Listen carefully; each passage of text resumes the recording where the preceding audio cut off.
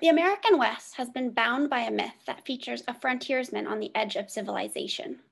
There are numerous examples that highlight this myth in film and literature and in artistic representation. However, there are problems with this myth, a narrative that has become embedded in our national psyche. The story of the West, as seen in movies and outlined in literature, often neglects the other. It fails to account for the voices of marginalized groups, for the voices of indigenous nations and females. Ultimately, it has become a romanticized story of hypermasculinity, informed by Anglo-American superiority that works to secure the white male identity through domestication, control, and conquest. This is where my work comes in.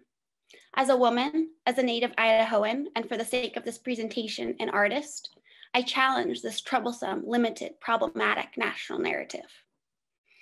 First, I want to identify myself as what the contemporary art world may consider an installation artist. As an installation artist, I work to configure and arrange, compose materials in a space.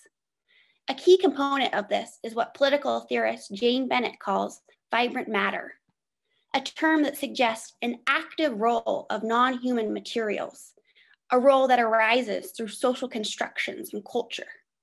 Essentially, things or materials have the capacity to shape our human experience. So it is through the manipulation of materials, culturally and socially significant to the West, that I challenge the Western myth in its entirety. One material that has played a significant part in the Western frontier narrative is what you may have identified on the screen to be barbed wire. A prolific actor in the conquering of wild lands, barbed wire served in the redefining of boundaries and attempts of ownership and control.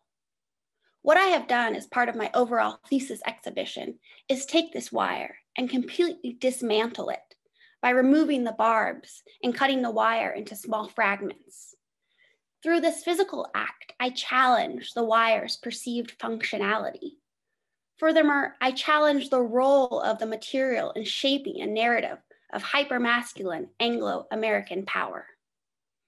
The active role of materials like barbed wire may not seem so evident, but it is my objective as an artist to forefront materials' power and work to transform the material's role as non-human actants.